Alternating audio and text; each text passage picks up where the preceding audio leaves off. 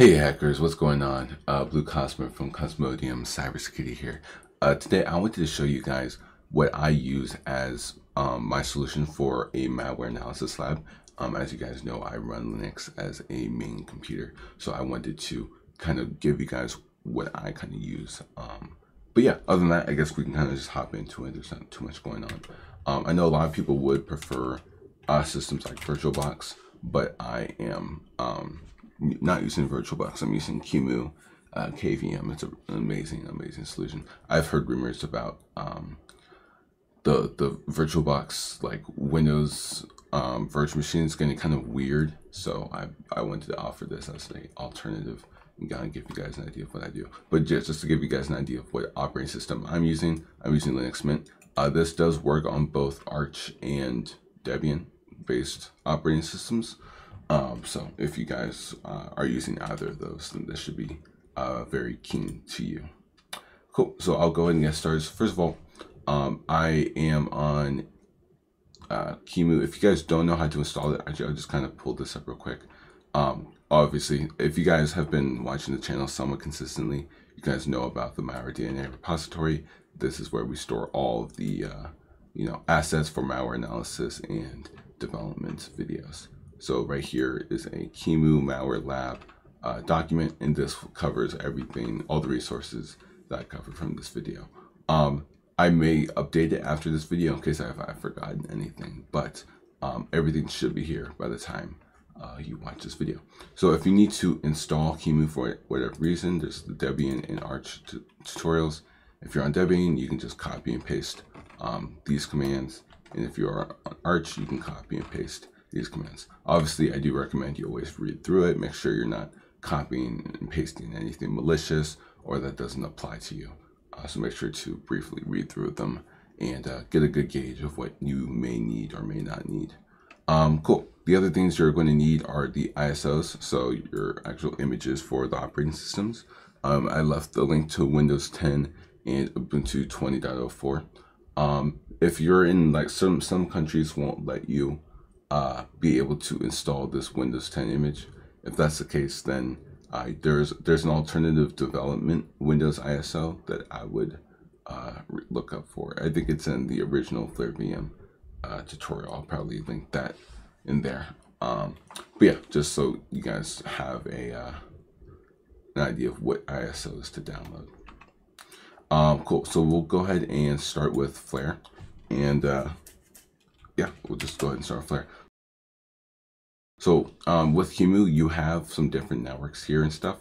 The one I'm going to be working with is this one. This one is actually on my home server. So I'm going to build these virtual machines on my home server. But you guys can just use the default QEMU KVM network to build your virtual machines out on. So you're going to right click on whatever network you're on. So for you guys, you would right click over here. I'm going to right click. I'm going to hit new. And it's going to say create new virtual machine. You can hit that button in the top to create the virtual machine as well.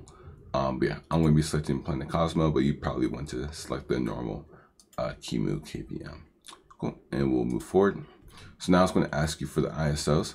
By default, it's going to open up this directory var lib libvirt images. I would suggest keeping your ISOs in there because it's just going to be kind of convenient, because both your ISOs and the virtual machine files are going to be in that directory.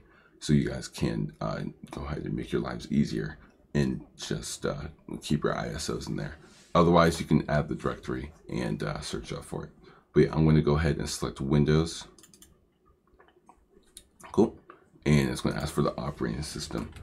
We'll go ahead and put Windows 10. There you go. And move forward.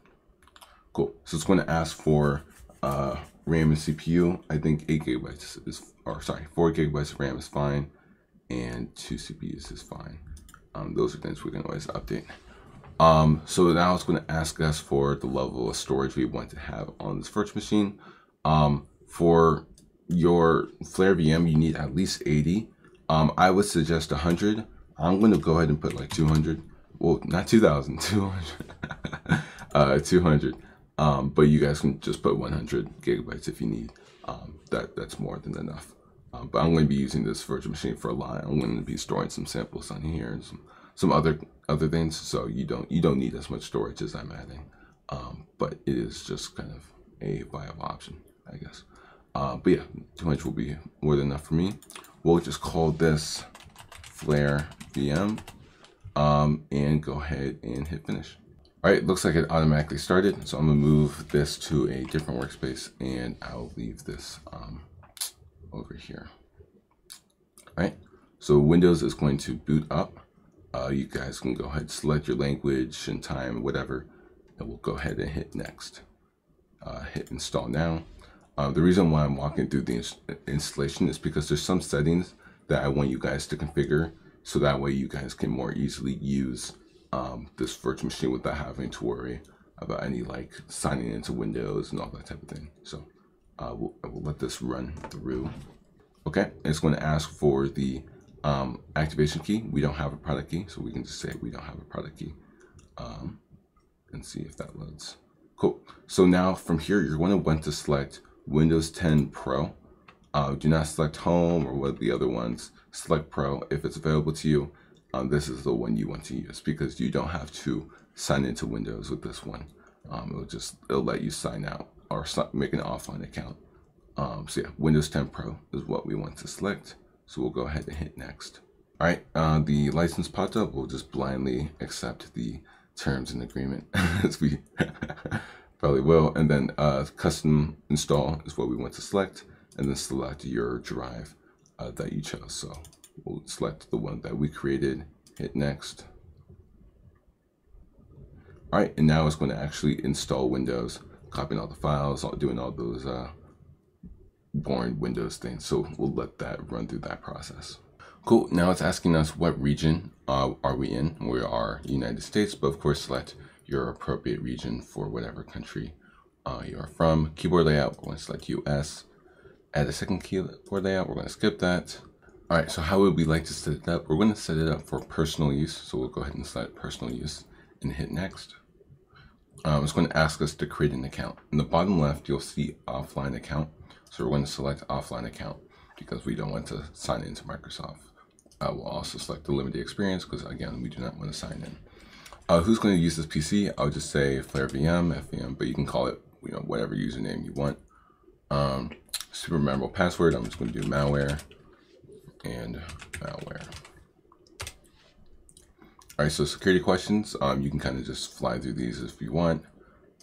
They honestly don't matter. I'm not even sure why they're here. It's not like you can recover the account like that.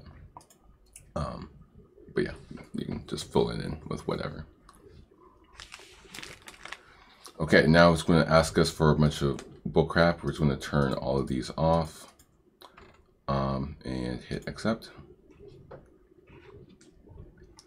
We can go ahead and skip this. We're going to say not now because we don't want Cortana in the way of what we're trying to do. Hi. All right, and it looks like Windows is going to go ahead and install. All right, and Windows has finished installing. Awesome. So we can go ahead and do a few things to the operating system just so that way we can have the best setup that we can have, I guess.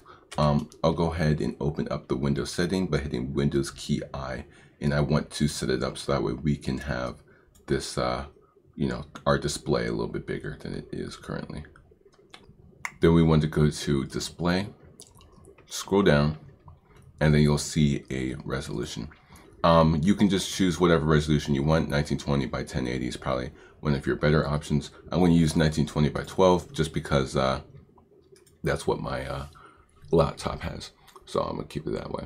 You'll notice that you can't really see the virtual machine anymore. So just go to virtual machine or hit view, scale display, and always, and it will scale the display to your computer. So this is the size that I want, but again, just choose whatever one you want.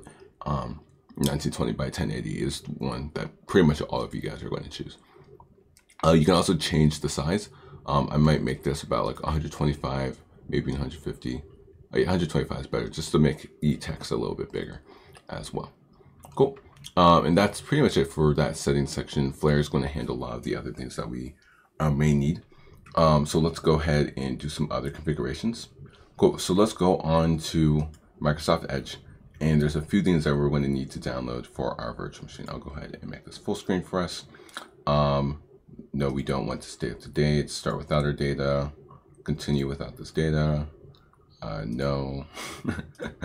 My gosh, I hate that. Oh my gosh, there's so many pop-ups, dude. All right, there you go. So first thing we want to search up obviously is Flare VM, and we'll want to install Flare VM onto this virtual machine. So we can just go to the Flare repository, go ahead and select this code, and you can go ahead and download the zip file. Cool. The second thing I want to search up is we want to go to the Spice guest editions that we saw in our repository. So Spice guest tools, we can search that up, and you can see right here spice.org/download.html. You want to go to this website, and we want to go to the guest Windows binaries, and you'll see Spice guest tools right here. So we'll select that and download that as well. All right, so go ahead, open your file explorer. We're going to want to go to downloads and install the Spice guest tools latest. So just double click that. We'll select yes, and we'll just kind of speed through the installation. I agree, hit next, install. You can go ahead and select finish. So the Kimu Spice guest editions or whatever, it did rescale our our display. So we'll have to go back through and quickly just change it back to how we had it previously. Do 1920 keep, and then we'll do 125%. Perfect. So with the Spice guest tools installed, we should actually be able to copy and paste as well as drag and drop files in and out of the virtual machine.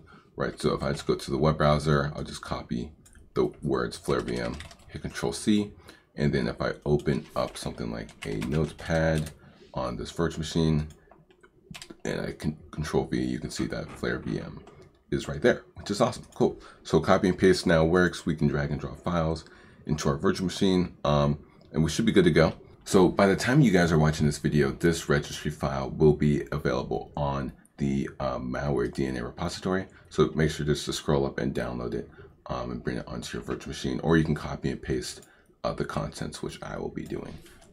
Right now it's not on the repository, but by the time you guys are watching this video, I will have made sure to put it up on the repository. So I'm just going to copy and paste the registry file, and I'll save it, and we'll just call it personalize.reg. Cool. And we can close this. Let's go to our documents and run the personalized registry file. Hit yes. Okay. And there you go. You can see we have our dark theme, which is nice. Cool. So now that we have dark theme, we can delete this registry file.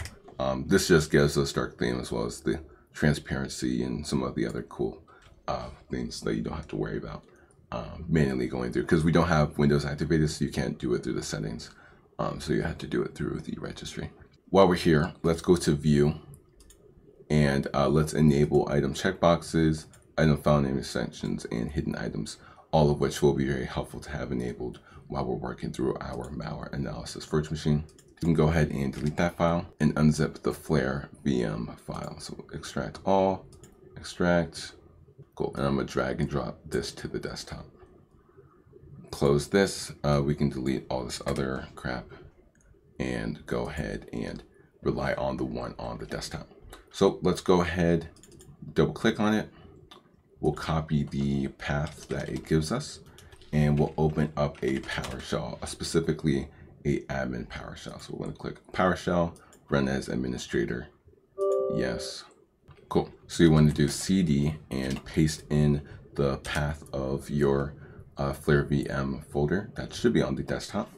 Once we're there, we can list and make sure that we are looking at all the right and appropriate files, which you can see we are.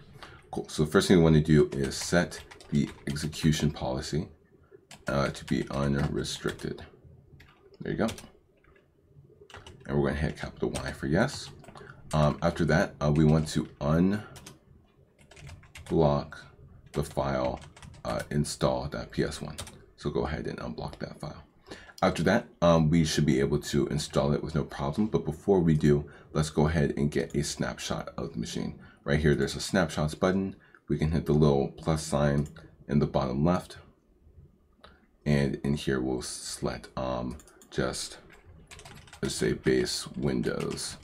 And then description, Windows installed, are ready for Flare. Cool. And you can hit finish. And it will create the snapshot so we can have something to go back to in case if something goes wrong with our installation. Now that we have a snapshot that we can go back to, let's go ahead and execute the install.ps1 file. So it's going to check if we're running as administrator, which we are. It's checking our execution policy, some of the other things. It's going to ask us to disable Windows Defender. Let's go ahead and in our Windows security settings, Windows security. What we're going to do, instead of disabling Defender, because our computer is going to be rebooting multiple times and the Defender is going to be all over the place, what I'm going to do is go to the, see if we can go to the manage settings and then see if we can add an exclusion. Yes. And then we want to exclude a folder. And we're just going to exclude the entire C drive of the computer, so that way we don't have to worry about it. So this PC, local disk, and select that folder. Cool. So the entire computer is excluded from antivirus, so antivirus won't flag anything for anything that we have going on in our computer. So we just added that exclusion there, so we don't have to worry about anything that we may try to do. All right, so we'll just go ahead and hit yes. So off the bat, it says you are not using a virtual machine or you have hardened your virtual machine to not appear as one. QEMU is really nice, and there's not a lot of, at least currently, detections for detecting it as a virtual machine. So it's really, really nice. If you're analyzing malware that detects if it's being analyzed within a virtual machine, those flags will not go off. So I really like QEMU for that because you don't have to worry about that extra step in the anti-analysis stuff. So yeah, we'll go ahead and hit continue. We'll say yes. Have you taken the VM snapshot? We just did. It's going to get our credentials, so it's going to ask for a password. I put malware, which is the same as the one for the whatever password you put for this virtual machine is the password you should put in there. Okay, so after a short while, you will see this pop up. We don't really need to touch too much of these things at the top. It's just going to show us what tools we have available to install and what tools that it is going to install. I'm going to hit this little button at the bottom so it just installs everything. I don't have to worry about anything not being installed, at least any of those packages that it should install not being installed. There may be some packages that fail, so we may have to go through and manually install some packages towards the end of the installation. But other than that, we'll just go ahead and hit OK and let it do its thing. After this, it is going to go ahead and continue through with the installation process. The installation process can go up to like 3 hours long. So don't anticipate a super quick, installation. This is going to take its time. But while you're doing this, you feel free to, work through both of the Linux installations as well as the Flare installations at the same time, because both of them can take quite a long time to finish. All right, you guys can see that we do have Flare VM finally finished installing, so we can go ahead and hit OK. Let that hit enter, exits. Go ahead and build out our Remnux virtual machine. So I'm going to hit this little button in the top left. We're going to select, I'm selecting Planet Cosmodium, but again, you can select the normal QEMU KVM option. I'm going to do a local install, and we're going to go ahead and set up the Remnux box. So what we want to do is choose the Ubuntu ISO. Real quick, you will see that the Flare VM like QCOW2 image is in here, and you can see it's 200 gigabytes. So this is the actual virtual machine file, and this is why I suggest you leave your ISOs in the same directory as these images, because it kind of just puts them all in one place really easily. But again, we're going to select Ubuntu, and then in the operating system that we chose, we'll just go ahead and put Ubuntu, and there's already 20.04. Real quick, there is a specification when it comes to the Ubuntu images, right? So we need to use Ubuntu 20.04 for Remnux. It's just kind of more ideal. It's what it suggests in the documentation. So it's what we're going to use, just to kind of put that out there, because there are newer versions of Ubuntu, but it does suggest to use this version. So cool. Again, we'll just keep it the standard 4 gigabytes of RAM and 2 CPUs. We can always update that if we need to. For the actual disk storage, I'm going to do about like 100 gigabytes of space. Whoops, 100. You don't need that much space. You only need like 40, 60 at the most. Go ahead and go move forward.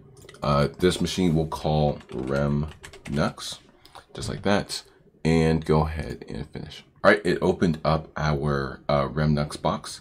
It's going to ask us to select a language. We'll click English, and then we'll just go down straight to install Ubuntu.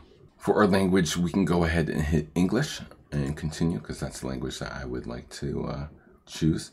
I will choose these defaults for the keyboard layout as well. It's going to ask us for what type of installation that we want to have. Realistically, you would want to select a minimal installation, just the web browser and basic utilities. However, I don't want to install things like the Office software in case if I want to look at any macros and things like that. So I will be doing a normal installation. It's completely up to you. Most people select the minimal installation. I just tend to be a little bit overkill with my stuff.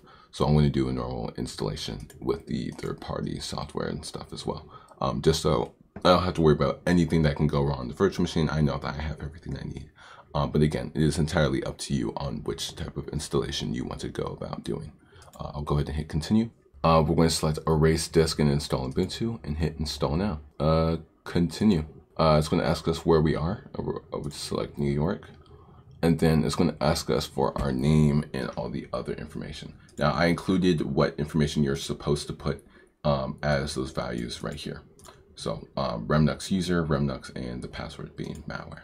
So let's go ahead and do that. So we'd say Remnux user. The computer's name, we can just do Remnux is fine. Username is Remnux, and then malware, and then malware. And that should be it. I'm going to select login automatically because this is a virtual machine. I don't really care. But you guys can, again, choose whatever options you want. So we'll hit continue. All right, cool. And you can see that it is now installing Ubuntu. So we'll come back and check in as soon as it's done. All right, Remnux is letting us know that the installation is complete. So we can hit restart now and restart the machine. And we can actually get to installing the Remnux partition outside of the actual Ubuntu installation that we have on top of it. All right, please remove the installation medium and hit enter. So we'll just hit enter because we don't really have a installation medium. Cool. So we are actually in the Ubuntu machine now. It's asking us to connect our online accounts. We'll just skip that. We also will skip that as well. Don't send analytics, and see if there's anything else. Location services we don't need. You can use software to install these apps. Awesome. Cool. So first things first, let's open up a terminal. We'll just go ahead and hit terminal. There you go. And I forgot, Ubuntu does have its own building. Don't upgrade. We don't want to upgrade. Okay. So in here, what we're going to do is sudo apt update tacy and sudo apt upgrade tacy. And this should allow us to update and upgrade the current system. So we have all the new packages or whatever. We can close this because we'll just do it through the terminal. While it's doing that, let's go ahead and find the settings. So we'll click on the little app thing and click on settings. Let's go ahead and fix our display so we can have a better display here. What we'll do is, first of all, I'm going to go out of full screen so we can make sure to scale the display. So view, scale display always, and then we're going to go on to displays. And what we're going to select is the resolution that you want to use. I'm going to use the same that I've been using, 1920 by 12, but most of you guys will probably want 1920 by 1080. And then we'll go ahead and hit apply. Keep these changes. I'm also going to go on the appearance and hit dark mode because I'd like to have a darker theme within the Ubuntu machine. We can go ahead and close this and check out our terminal and let that finish installing all the packages and things. And we can get ready to install Remnux once this finishes installing. So it looks like Ubuntu has finished updating and upgrading, so we can have a good, stable, image to use. I'll go ahead and clear the screen. Let's go back to the Malware DNA repository, and you can just copy this stuff to install the Remnux installation. Oops. And we'll go over here. Can we make this any bigger? Yes, we can. So we'll go like here, it's fine. And yeah, we can Control-Shift-V, paste it. Just so you guys know, Remnux or Ubuntu comes pre-installed with the Flare tools that we'll need. Whoops. Okay. That was a little weird. Maybe not. Yeah, maybe don't do all of them at the same time. Whoops, I keep doing that. What was the last thing it ran? It just moved everything. Oh, I see. Okay, cool. So let's go back here, and we should be able just to do, let's see, these last two. Control-Shift-V. Okay. And then lastly, we can get our Remnux installed. So copy this, and we'll go onto the machine and paste that in. And that will start installing Remnux for us. All right, so it looks like our Remnux image has finished installing. So let's go ahead and reboot. All right, so it looks like our Remnux user is here. So we can go ahead and hit enter our password in. Ooh, snazzy. We got the Remnux background, the terminal here, and yeah, it looks pretty good. We can check out the applications and see if go hit all, see what tools we have. Ghidra, CyberChef, Cutter, Detective Easy. So yeah, you guys can see we got a good amount of tools at our to our disposal. So on our new Remnux box, one of the tools I want to get on here before I start setting up the isolated network is Blue Jupiter. Blue Jupiter is a tool created by Husky Hacks, a amazing guy within the malware community. He also has a course called Practical Malware Analysis and Triage, I think, the PMAT. I finished the course. It was an amazing course. I learned a lot from it. Parts of the lab I have here are inspired off of his lab. So definitely check out his work, and his course. But regardless, I'm going to go ahead and install Blue Jupiter. I thought it was a really cool tool, and I'm going to install it. For those of you who don't even know what Blue Jupiter is, it's just a tool that allows us to automate some pretty cool malware analysis processes. Make your tool samples, RM to RF, where we can get rid of documents, music, pictures, public, samples. Oh, actually, no, we just created that. We'll keep templates, videos. Cool, there you go. So we'll see into tools, and I'll go ahead and I'll have all the commands on the Malware DNA repository for you guys to copy and paste. So if you guys want to go ahead and build the same tool suite and such that I have, then I'll make sure to leave that in the repository. All right, it looks like that finished. There's a little warning, but I think it should be fine. Let's go ahead and drop in the last command. It'll be on the GitHub as I mentioned previously. I'm just hoping to see we can run that command and see the whole thing work. Okay, so we get a URL. Let's click that URL. Okay, and it opened up Blue Jupiter, and we have access to the tool to work with if we need to.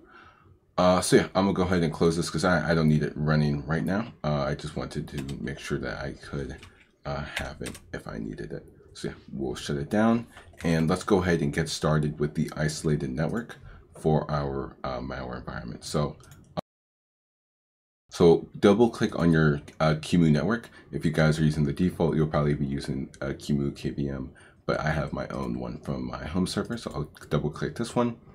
You'll see an overview about the actual network. If you go onto virtual networks, you'll see that you have different networks that you can actually build here.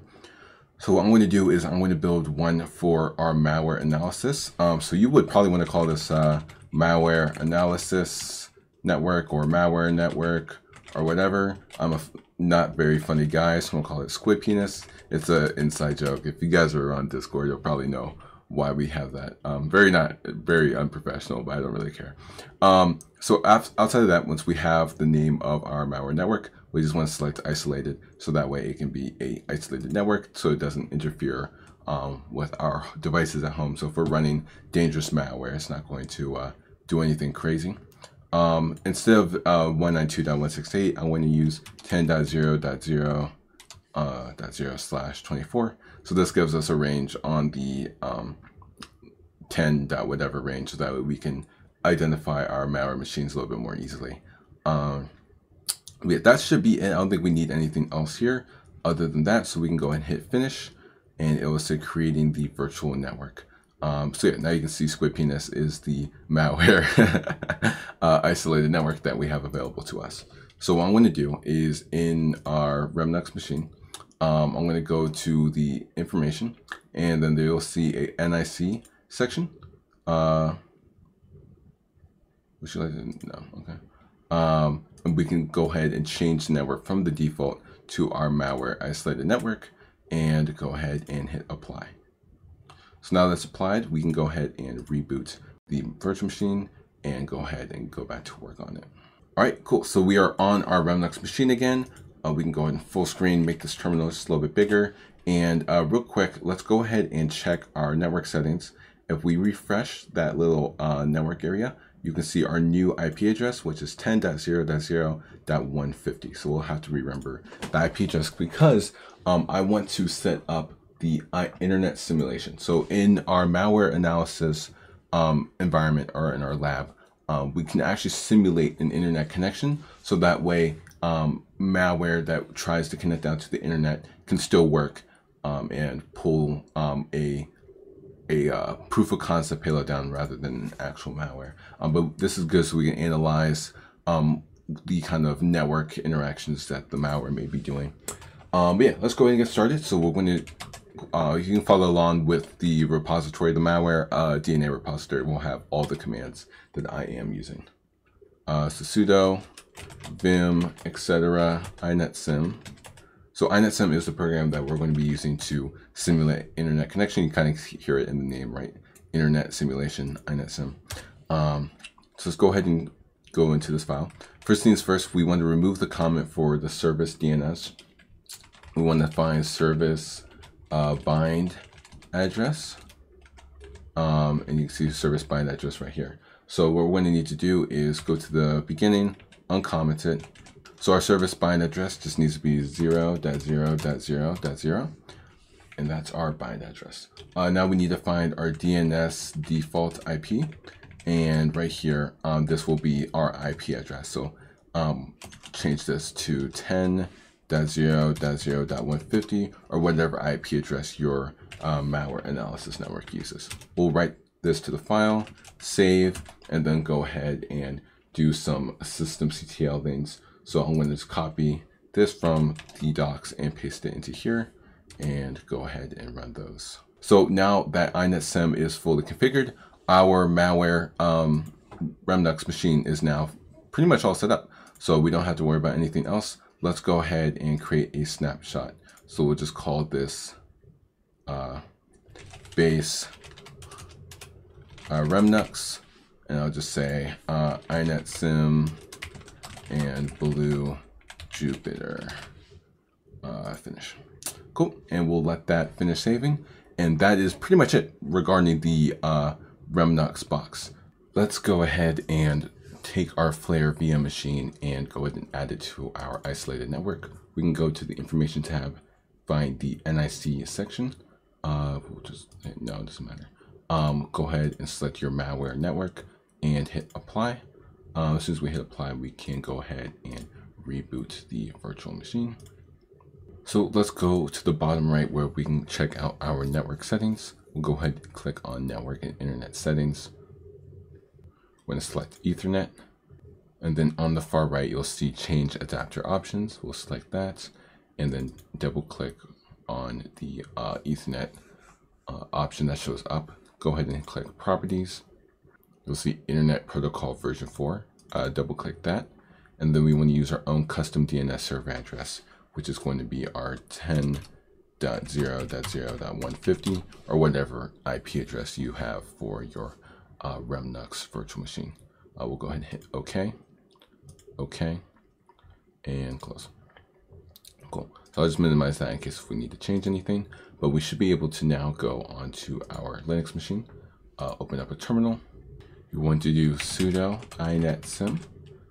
Okay, it looks like the simulation is running, which is great. So that means we can go back to our Remnux machine. We can open up our browser. We'll just open up Microsoft Edge, for example. And if we go to cosmodiumcs.com, you'll notice that it takes us to the inetsim default HTTP page, so we can simulate the internet now. And it's great because if some sort of malware is trying to download some sort of file, we can just do like /malware.exe. inetsim will go ahead and download a fake malicious binary that we can use in our program. So we can go on downloads. You can see our fake malware.exe, and we can double click that. I think it's just a message box or something that'll pop up. Run. Yeah, so it's just some default, program, but it's good. So it allows us to check over like the internet connection, or it allows us to not only fake an internet connection, but through tools like Wireshark, we can see the domains it's trying to reach out to and have successful callbacks from the malware. So the malware thinks that it is in a machine that has an actual internet connection. Other than that, those are really the main configurations that I do to my virtual machines. And from there, you guys can go ahead and, add whatever renditions you want. You can see I have my tools like pinned in my taskbar here. Obviously, my virtual machine isn't fully configured, but ultimately, this is just to help you guys get a gauge of what you guys need to install, what you guys need to set up, and what you guys can kind of do to make, Flare and Remnux really work in your benefit. Other than that, that's really going to be it for this video. I really appreciate you guys sticking with me, watching through this, and hopefully you got a lot out of it. Hopefully you found a cool way to set up your own Malware Lab at home. So yeah, thank you so much for watching. Stay happy, stay positive, and as always, happy hacking.